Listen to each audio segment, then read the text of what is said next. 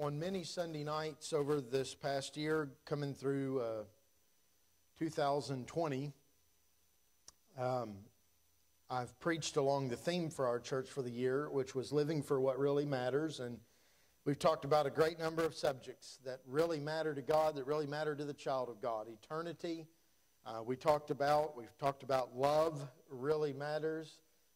We've talked about life really matters, and the Word of God really matters. And we've gone through a host of subjects.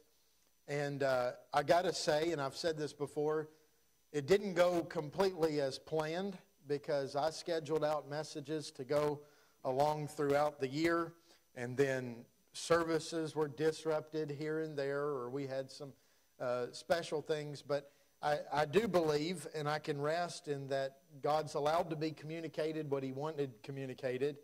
And now we're in the month of December, and what I'm going to do, God helping me, and certainly His will is above mine, is tonight and next Sunday night, I'm going to preach still along this theme over a particular subject. And then the last Sunday night of the month, which is the 27th, which is also the last Sunday night of the year. Let that sink in for just a second. Number one, it's gone by quick. And number two, it hasn't gone by very quick. At least this year anyway. Or not quick enough, maybe we could say. But nonetheless, 2 Sundays from tonight is the last Sunday of the year, and I will be introducing our theme for the following year, 2021, and I'm very excited about that. Psalm 3, a psalm of David when he fled from Absalom, his son. Lord, how are they increased that trouble me? He's not asking a question. He's exclaiming there. He's saying, wow, it seems like there are many people that are bringing trouble into my life. Lord, how are they increased that trouble me? Many are they that rise up against me. Many there be which say of my soul, there is no help for him in God. Selah. But thou, O Lord, art a shield for me, my glory, and the lifter up of mine head. I cried unto the Lord with my voice, and He heard me out of His holy hill. Selah. I laid me down and slept. I awaked, for the Lord sustained me. I will not be afraid of 10,000s of people that have set themselves against me round about. Arise, O Lord, save me, O my God, for thou hast smitten all mine enemies upon the cheekbone, thou hast broken the teeth of the ungodly. Salvation belongeth unto the Lord, thy blessing is upon thy people. Selah. Tonight, in a very direct way, what I want to call our attention to, by calling attention to what the content of the passage is, I want to call even greater attention to what the passage is, and that is, it is a prayer. Now we know that because when David begins, he makes an address and he says, Lord. Now there's nobody in here that's your name, so he's not talking to you. He's talking to God. And he says, Lord, and then he begins to pour out his heart before God. Now let me point out here just a couple of things about the context, the greater context of this passage. When David here prays and chooses to pour out his heart unto the Lord, his heart would have been incredibly broken at this time. It was nothing new in David's life for enemies to pursue him. Has anybody ever read 1 Samuel 18 through, pretty much the rest of his life? David always had enemies pursuing him. David always had enemies. And by the way, David never asked for enemies. As a matter of fact, a case could be made that David never did anything himself that caused these enemies, but rather God anointed him to be the next king over Israel. And as soon as that was realized by other people, namely Saul, he was hated, he was pursued. There were many that tried to take his life, but this is different. This isn't Saul chasing him around the Israelite countryside. This isn't the Philistines trying to overtake him in battle. This isn't the Amalekites that David was known to go up against. This is not the enemies that are after David. This is his own son who's trying to take him out. This is his own son who's trying to bring a legitimate coup against his father. And he wants his father removed from the picture so that he can rule and reign over the nation of Israel. And so it's while fleeing from his own son and his son's military forces that had allied themselves with him that David writes this psalm. And not only this, but the psalm is a product of a prayer. If you want to know, was David trying to write a worship lyric for church services? No. This psalm was born out of a heart of prayer from David when he cried out to the Lord. But the content of this is very important unto us. But what I want to really focus upon is that what we have here in the Word of God is a recorded prayer of one of God's servants. Now, look at this prayer. Lord, and then after he addresses the Lord, he states the obvious. You know, sometimes there's people that don't want to pray because they've got this mindset. What's the point of me telling God something he already knows? What's the point of bowing down and praying to God? If he's God, then he already knows what I'm going through. Why would God want me to tell him what's going on in my life? Well, the truth is God doesn't need us to explain to him our circumstances.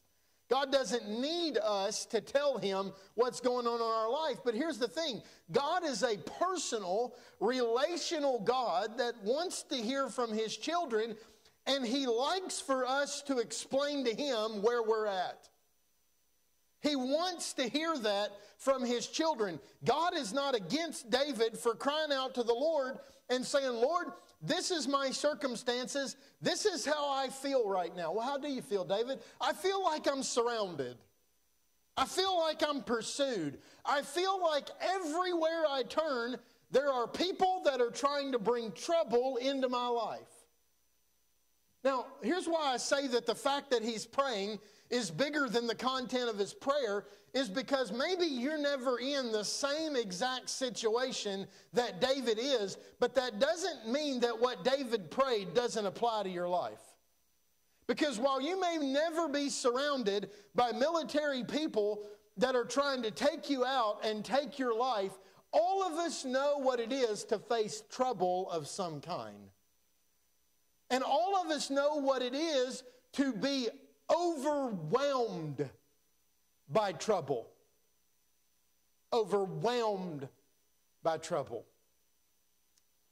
I can't help but think about some of our own members right now. That it wouldn't be a stretch to say at all that everywhere they look, there's trouble on all sides.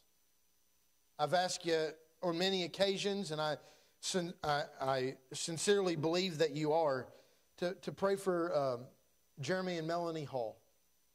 My heart goes out to them right now because it's been a rough year. Difficulty has abounded. There's been trouble on all sides. There's been loss of loved ones. There's been health problems with family members. Now health problems personally. And many other things that haven't been discussed and haven't been disclosed. And that's on top of all of the things that we're all facing right now. And I'm telling you, there are times in our life, and if you've not been there, just hang on, because there's a good chance that time will come where you just feel like you're overwhelmed by all of the trouble that surrounds you. And sometimes you can't help but feeling like, man, I just can't catch a break. Have you ever been there? I'm dealing with this over here, and I'm seeking the Lord, and I'm trying to be honest, and I'm trying to do things right, and I'm trying to follow Him, and I'm dealing with this problem and this struggle, only to turn and find out that here's a struggle over here, and then I turn over here, and here's another problem, and it's easy to feel like at times that wherever you turn, there's trouble. No, it might not be a son who's trying to abdicate, who's trying to take the throne and take your life or something like that. It's not that his immediate circumstances are the exact same things we deal with, but it's easy to see in the first part of his prayer here that he just proclaims to the Lord, God, I'm overwhelmed. You ever been there? It's not a fun place to be. It's not an easy place to be. He says, many there be which say of my soul, there is no help for him in God. You see, this reminds us that the devil is real. He hates God, and he hates humanity because humanity was created in the image of God. I just want to help you out with something. If you're a human being, the devil hates you. And it's not because you've ever done anything to make him mad. You didn't have to. You were created in the image of God. You are dear to God's heart, and therefore he hates you because he hates God. And he doesn't play fair. All the way from the beginning, we were told that he was more subtle than any other created being. And he is subtle. And he is sneaky. And he doesn't care if you're overwhelmed. As a matter of fact, when you're overwhelmed, you're probably at your most vulnerable. And the one thing that he loves to do with God's people is bring discouragement into their life. It's not enough that we would be overwhelmed by the circumstances of life, only then to have the devil whisper in our ear, by the way, there's no help. There's no way out. You're stuck. You're downtrodden. And don't think to go to God, because God's not going to help you. As a matter of fact, one of the devil's favorite lines to whisper in the ear of a child of God is how much we're unworthy of the grace, the mercy, and the help of God. And you know what? The reason that he can get by with that line is because it is true to a certain extent. We are unworthy.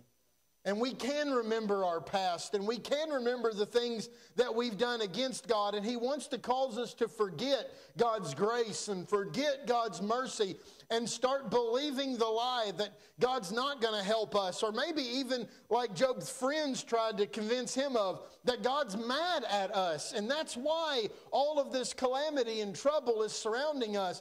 But David had enough faith to go to God in prayer and say, God, I am overwhelmed, and there are many that trouble me, and there are many that rise up against me, and there are many that say unto me that there is no help for him in God, but thou, O Lord, art a shield for me.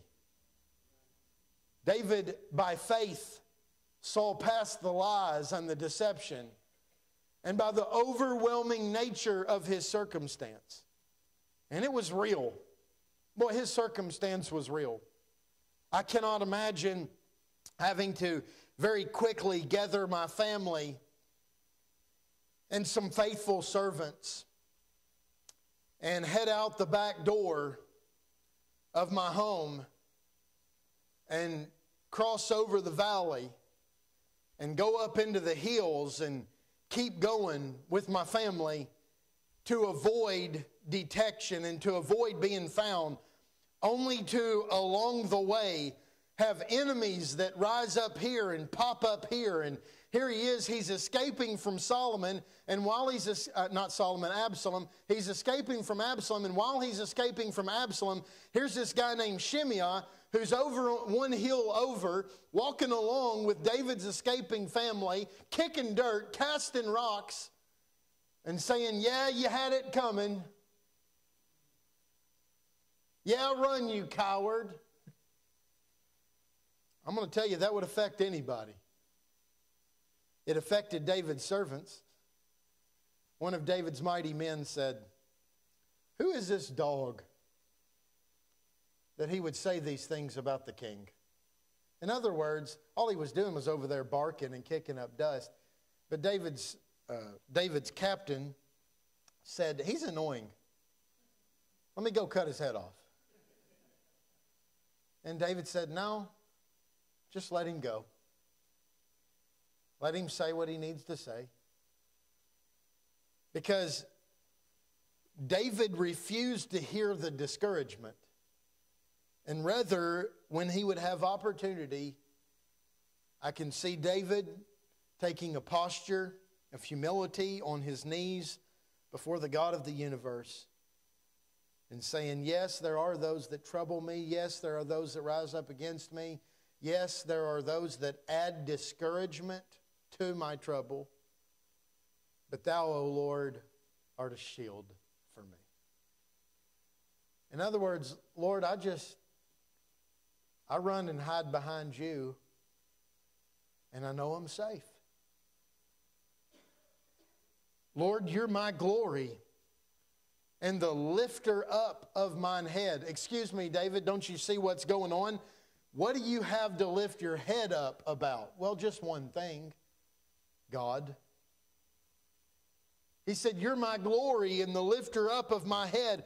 I cried unto the Lord with my voice, and he heard me out of his holy hill.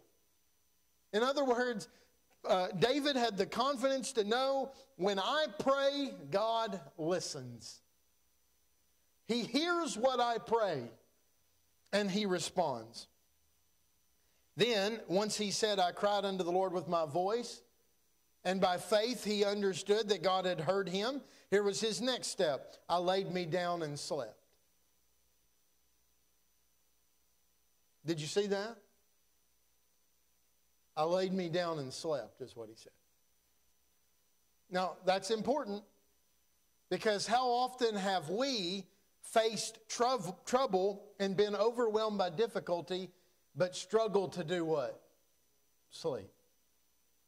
Struggle to rest. You know what this tells me? That if in this situation, while he's fleeing from Absalom and Absalom's army, if he can lay down and rest, that's only for one reason. That's because he's put it all in the hands of God, and he just completely trusts him. Now I lay me down to sleep. I pray the Lord my soul to keep.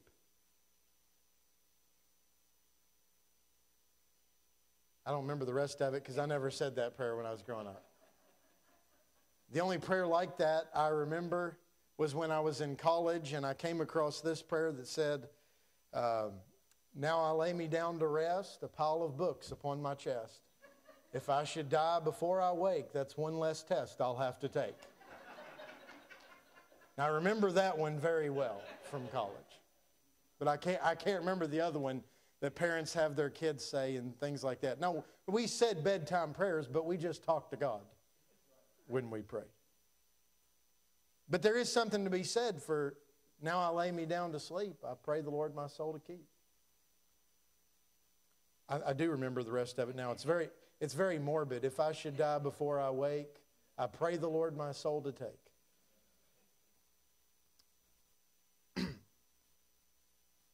I've had sleepless nights, and I don't doubt that you have too.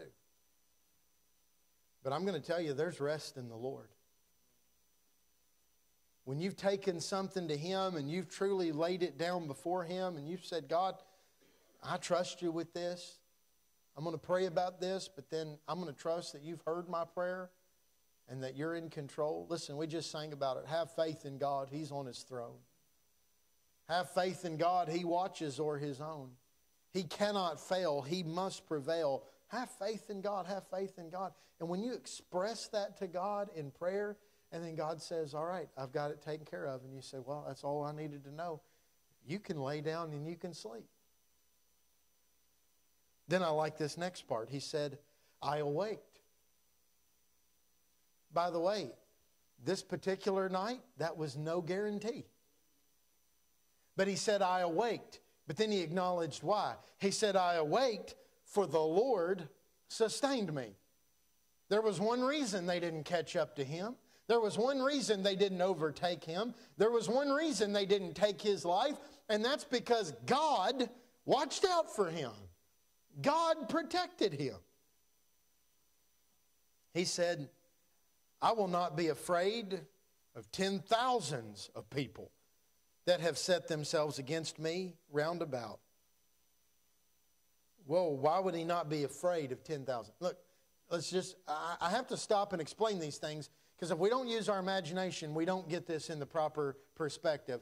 Now imagine it's you against 10,000s of people. Might you have cause to fear? Not if God's on your side. The numbers don't matter when God's on your side. I don't know who it was, I'd give them credit, but somebody said, I heard say years ago, God plus you is always a majority. Now we might even say this, God doesn't even really need you to be a majority. He's always a majority. But I'm telling you, I can trust him. No matter how big the opposition is, I can trust him. David had faced tens of thousands before, and God had helped him and delivered him. So whether the problem was big in that it was tens of thousands, or whether the problem was big in that it was one, but that one happened to be 9.5 feet tall, talking about Goliath, God was always bigger. God was always mightier. God was always smarter. God was always able. So he said, arise, O Lord, save me. O my God, for thou hast smitten all mine enemies upon the cheekbone. Thou hast broken the teeth of the ungodly. Salvation belongeth unto the Lord. Thy blessing is upon thy people. I want to point something out to you real quick. And hear me very carefully. Because all salvation is of the Lord. All of it. But if we're not careful, we could read this and we see that when David cries out, save me, and when David prays, salvation belongeth to the Lord, our minds can immediately run to salvation from our sin. You know, that kind of salvation. Let me tell you something. Not every time does the Bible use the word saved or salvation is it talking about our salvation like we think of from sin and death. There's all kinds of ways that God saves us. Now, the one salvation that every one of us need is to be saved from our sin, and there's no question about it. Jesus is the only Savior. He's the only one that died on the cross for our sin. He's the only one that rose again from the grave. He is the only one that can forgive sin, and all of us need that salvation. But let me tell you something. There's often times we as children of God, I'm talking about saved, born again children of God, we need God's salvation of a different kind. I'm talking about when we get ourselves in a mess and we need God's help. I'm talking about when life is a mess and we didn't necessarily make choices that got us into that mess, but life presents its own problems, its own difficulties, its own troubles. And we need salvation from that. I'm not talking about forgiveness of sin and eternal life. And as a matter of fact, in this context, David's not talking about that salvation either. David's talking about salvation in his circumstances. We find ourselves needing that kind of salvation too. You ever needed God to save you from a financial difficulty? And He did. You ever been in a relationship situation that the only help was God? And the only way that relationship, whether it's a friendship or a family situation or something like that, the only way it was going to be saved is if God intervenes, and God intervened. See, sometimes we just get stuck in certain mindsets and we lose sight of the greatness and the vastness of the work that God wants to do in our life.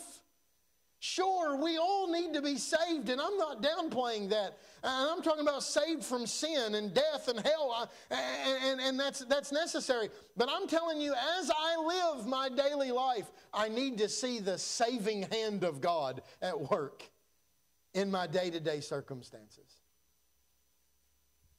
Sometimes God provides salvation before I ever know there's a problem. That's how good God is. Now, don't get your mind thinking about over on salvation from sin. I'm not talking about that. I'm just talking about God saves His children out of all kinds of situations, out of all kinds of dilemmas. You understand? God saved Paul and Silas out of that prison. God saved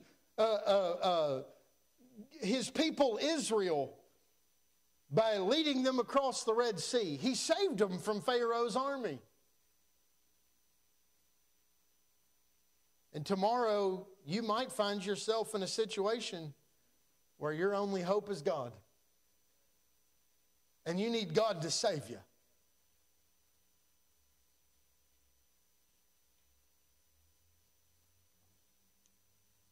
Can I encourage you? Don't hesitate to call upon Him.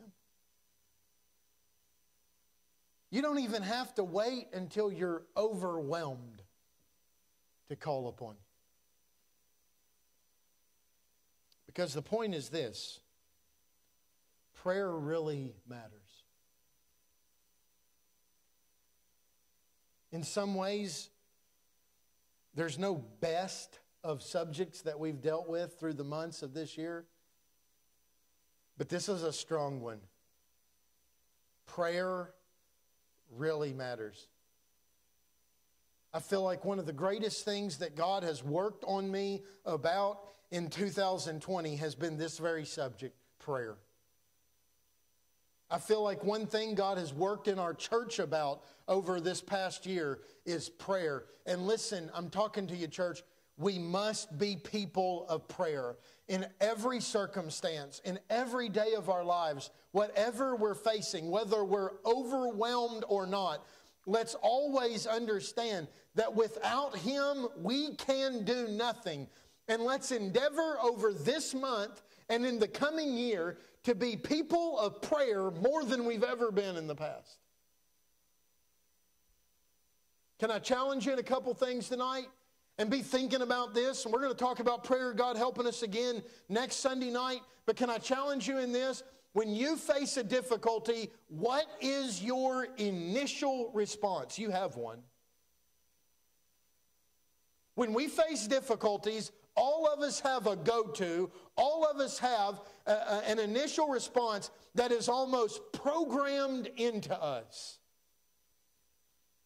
I remember when I was a kid, I had a programmed response when I had difficulty.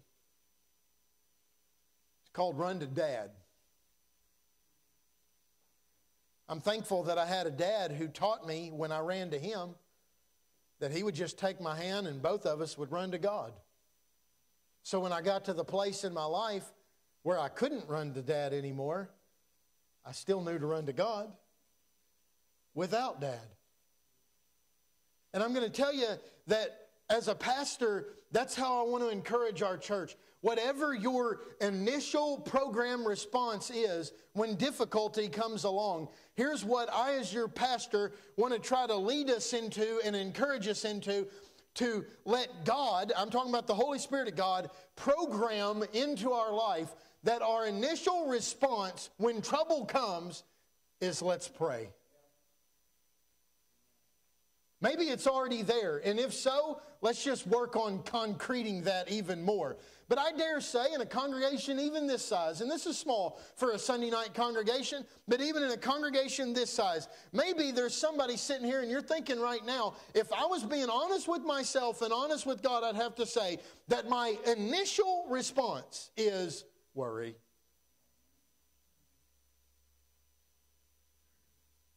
Or my initial response is check the bank account. That's never done any good for me.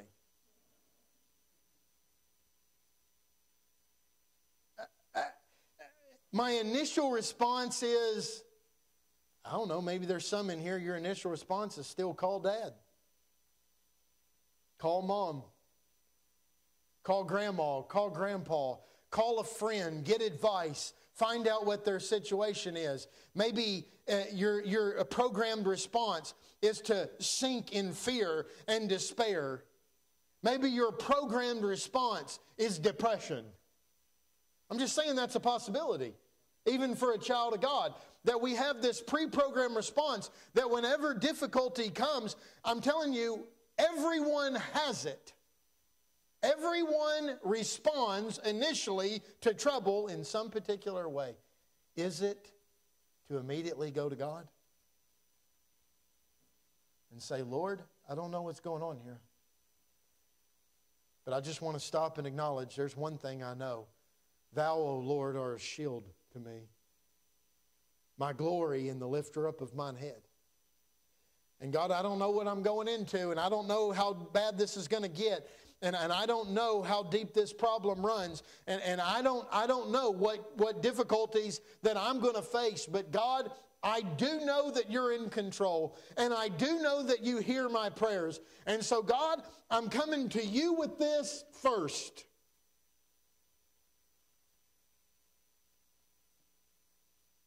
How could that not better your life? How could that not be less stressful?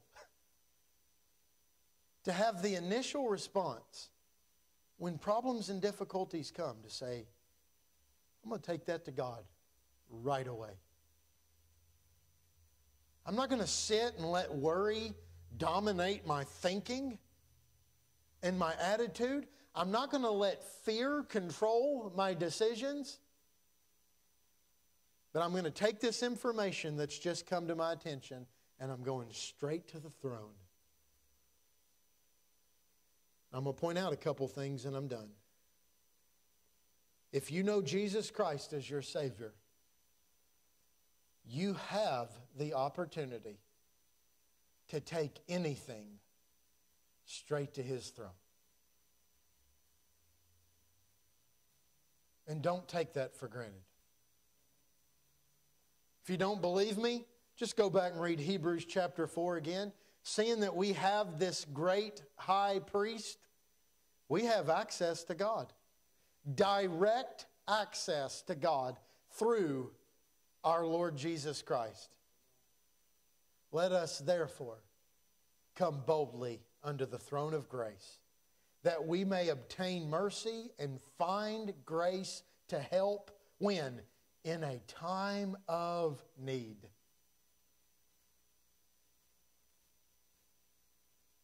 What is your friend going to say to you that's going to help this situation that's better advice than you're going to get from God?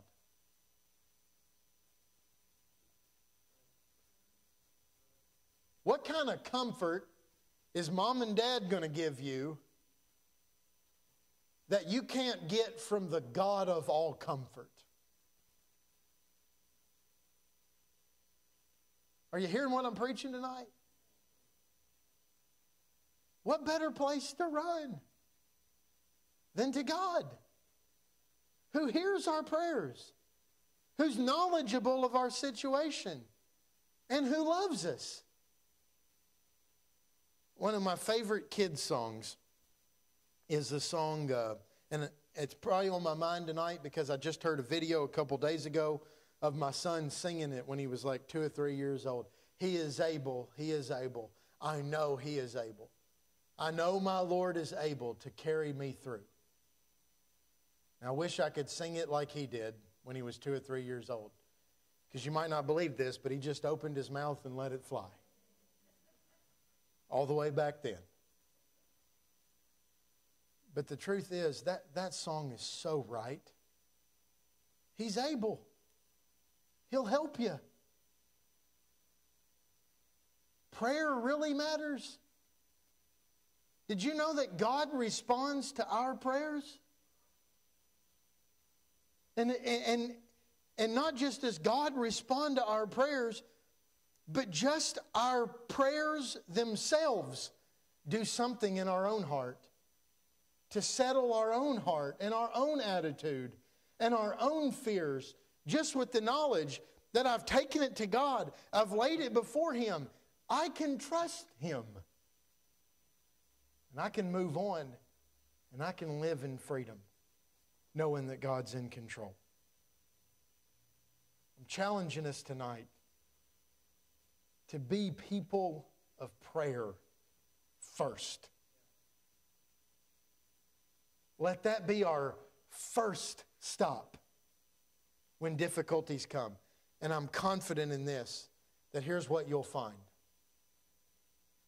Your first stop will end up being your only stop. Because where else would you need to take your needs further than to the Lord? He's a good God. He's a capable God. And He helps His children.